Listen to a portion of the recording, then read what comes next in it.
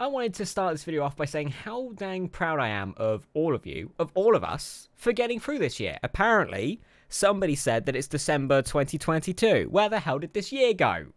I'm just so proud of us because this year has been awful. It's been bad. Apart from like the people in my life keeping me going and some of the stuff that I got to do this year, like seeing Top Gun Maverick in IMAX. This year's been bad. But we're still here. I'm still making videos. We're all still working really hard and trying to be the best people that we can be. And I'm really proud of us for doing that. So well done. Give yourself a pat on the back. Get yourself a nice cozy drink. Because today, we're going to be recapping all of my favourite stuff of this year. Not all of it. Some of the stuff that I forgot to make videos about, basically. Or didn't get round to. It's the things I forgot video. Basically, what stuff did I like this year but didn't get to talk about? Let's do it. Oh, also be warned, you thought my Jurassic World Dominion review was chaotic? I've got no script for this video. All I've got is a page in my notes app that has the films that I liked this year. So let's do this, I guess. Okay, let's get the big film out of the way real quick. And if you follow me on Twitter, you absolutely know what this is going to be. I even mocked up a thumbnail for a video for this review. However, I never managed to write anything about it. Top Gun Maverick took over my life, my brain, everything I like is in this film. Top Gun Maverick is so good. I've seen it 6 times this year. Once in IMAX, once with a double bill with the first film, and the other times in the cinema. Oh my god, it's so good. Yes, it's the biggest film of this year. It's a huge blockbuster film. However, it doesn't sacrifice, and I'm going to call Marvel out, it doesn't sacrifice any of its qualities for being this big. It's a blockbuster, but it's a good blockbuster, because a lot of blockbusters aren't that good. However, Top Gun Maverick has an amazing cast with huge chemistry. It has Glenn Powell, who I would like to marry. It's got amazing stunts and amazing cinematography that will make you cry from the first scene.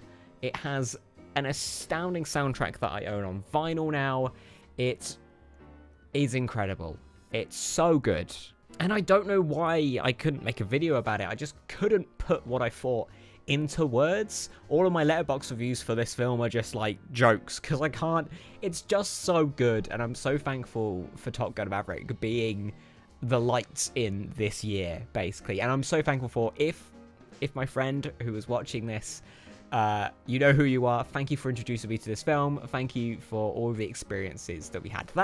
This film is an experience. It lends itself to having an amazing time with friends and introducing people to this film. It's Top Gun Maverick. It's good. Go watch it if you haven't already. Okay, next up, let's talk about a little film which I haven't seen absolutely anybody talk about, which is streaming now on Amazon Prime, which is Catherine Called Birdie, which is directed by, and now I am looking at the Letterboxd page for this because I don't know who, Lena Dunham.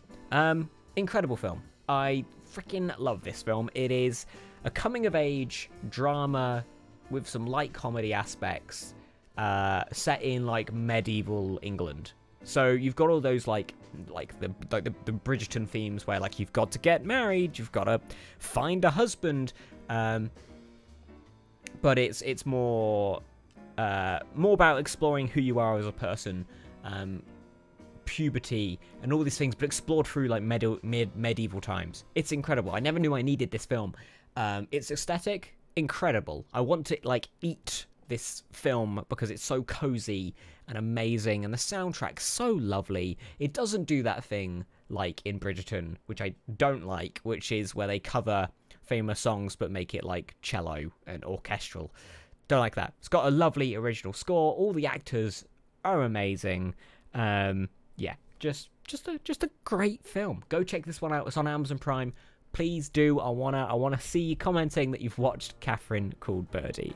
Okay, next up, and I'm really annoyed I didn't get to make a video for this one.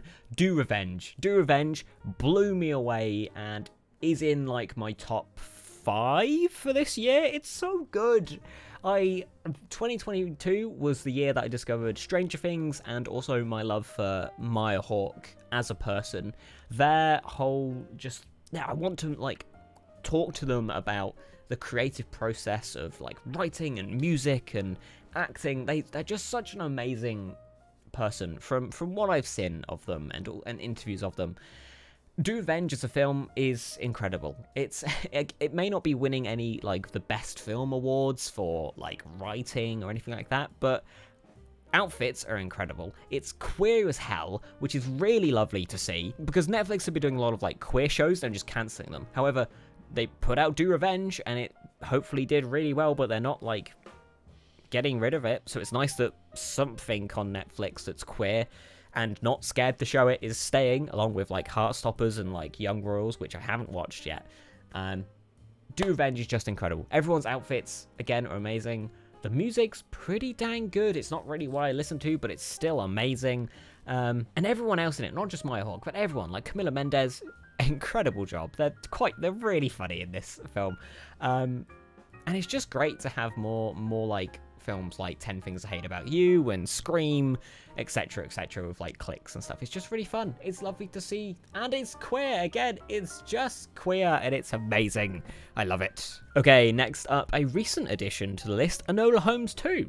Incredible film. Bloody loved Enola Holmes 2. Don't have much to say about it. However, I just loved its whole deal. What I did find out, what I do love actually this year, narration. Bloody love it. At first, like before this year, I was like, I hate narration. I hate this whole fourth wall breaking, talking to the audience thing. However, when done right, like this, I found it really comforting. I found Millie Bobby Brown turning to the camera and being like, is he looking back? Is the boy that I really like looking at me? It's really comforting. I really like it. And I found that I actually don't hate narration anymore. And this film came at a really good time where I just needed a fun detective adventure, and like Millie Bobby Brown and Henry Cavill as a duo are great. I like to think that they're going to make more of these films, because they really need to, because they're so good. And I love anything Sherlock Holmes related. Yeah, so who knew? Narration actually kind of good. Okay, next up, and again, I'm really sad I didn't get to make a video for this, but Crush took my heart early this year.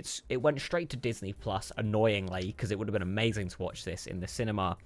It's this amazing teen, queer as hell drama where the main character is an artist. They get pinned, like they get framed for doing graffiti at school.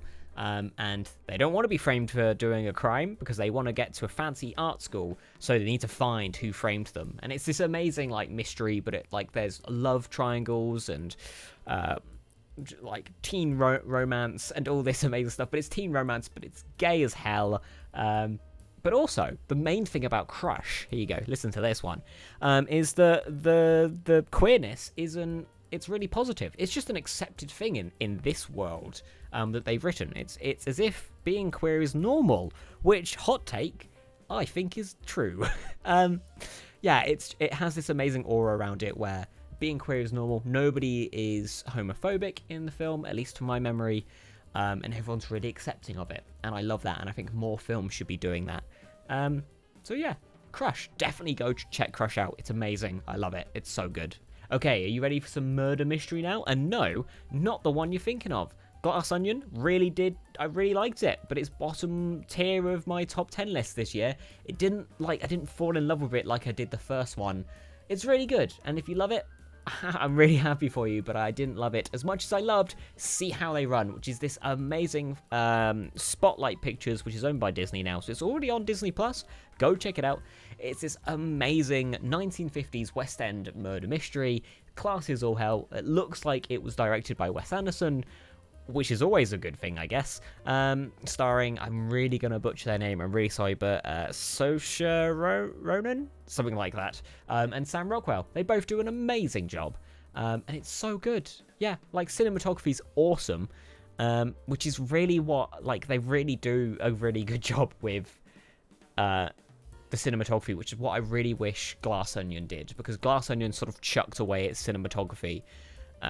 Where like the first Knives Out, like, beautiful, but the second one they sort of prioritized like cameos more than anything, which is really annoying. However, I'm talking about See How They Run. See How They Run, amazing. Go watch it. It's on Disney Plus. Soundtrack, I need to own the soundtrack on vinyl when it comes out. It better come out. So finally, for the list of films that I didn't get round to talking about this year, lastly is Fisherman's Friends 2, One and All, which for some of you, you're probably like, what the hell did I just say? So, let me tell you, this is one of my most anticipated films of this year. So, Fisherman's Friends, who are they? They are a shanty folk band from Cornwall, UK. They're amazing. They're one of my favourite bands of all time, and they've had 2 movies made about them. And they're just amazingly wholesome, cute times. The soundtracks are amazing. And the second one came out this year, and I loved it. I thought it was great. The soundtrack, absolutely bangers. Again, vinyl's coming out at the end of this year. I will be buying that. But what to say about Fisherman's Friends 2, apart from that it's just really good. Apart from Fisherman's Friends 2, One and All being a solidly good time, like nothing jumps out about it being amazingly shot or amazing acting, apart from I did cry at the end. The thing that I loved about it is the fact that it got made in the first place. This is a film about shanty music, about a band in Cornwall that got released in UK cinemas and perhaps in the, like, other places too. I can't name another country, apparently. I just think it's amazing that my favourite music genre is being given life. It's being given people a chance to see what it's like, to see if they like this music, to get more people into shanties. I love that, and I think that's really important. I think there's more to a film than just the film, which is probably the most pretentious thing I've ever said on this channel. But there you go. Can you tell I'm tired? Okay, let's moving on to TV shows. Let's do this. Okay, first of all, you weren't gonna get away with me not talking about Heartstopper for one last time this year. Heartstopper, it's season 1 because season 2 is being made. In fact, it's wrapped filming. But Heartstopper, oh my god, I did even get to talk about this, but I really wanted to just talk about it again. Heartstopper changed my life. It really did open my eyes to who I am as a person, and it really just is good. It's shot really well. The music is incredibly well picked. The acting for people who are so young is so good, and Alice Oseman is the person who I would like to meet and talk about writing with. Because their brain is just amazing, and Heartstopper truly is the best thing. Probably is one of the best things that I've ever watched this year, and probably ever. It really is good. I think you probably have seen it already. However, if you haven't, please do check it out before the second season comes out, because it's so good. Yeah, that's all I got to say about Heartstopper. It's really good. Okay, switching gears from that emotional mess, let's talk about The Bear, because absolutely nobody is talking about The Bear, and it's a freaking amazing show. The Bear is streaming on Disney Plus or like FX, wherever you are, and it follows a guy who's trying to fix his late brother's restaurant. And it's in a bad state, but it's so good. This show is a different look on the hospitality industry, which is what I work in, and I really did like find this a cathartic experience, because what The Bear does is it shows the relationships between colleagues and friends in these environments. Not only is like The Bear is incredibly well shot, it's simple but it's good, and that's why, because it's so simple, so you can concentrate on what's going on screen. The color grading, as you'll see in all the photos of the show, is it really does put a pin and nails down that really horrible fluorescent kitchen color. But the main thing that The Bear does is it really does demonstrate this really how weird the hospitality industry is when it comes to like how everyone is and how everyone's doing, how the hospitality industry is awful for your mental health, how it will make you cry all the time, it will make you feel horrible. And it shows this on screen. I've never seen a show or a movie to do with cooking or kitchens like this. And it does have this really accurate, amazing thing where one moment you could be having an argument with a friend or a colleague, and the next you could be serving side by side, getting on perfectly fine. Within a span of like 5 minutes, everything has gone from bad to amazing.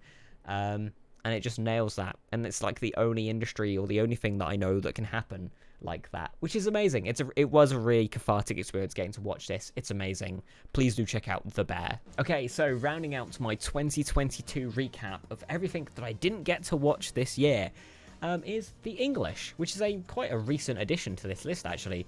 The English is a mini-series. It's like 200 and something minutes long, starring Emily Blunt and Chaske Spencer. It's this amazing Western, which is so beautiful. That's the perfect word to use for this.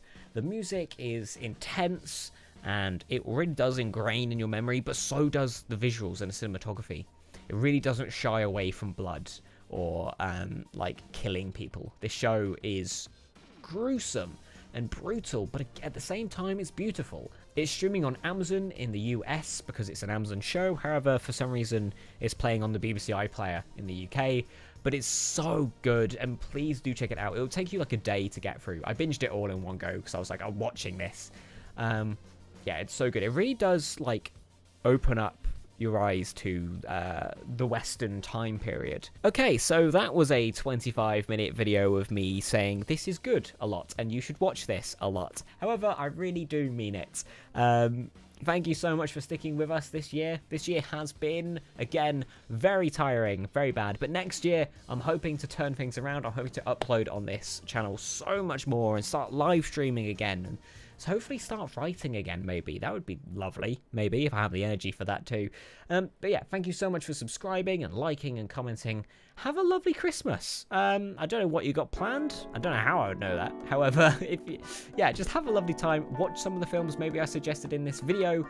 And I will see you next year. Have a good Christmas. I'll see you later. Bye.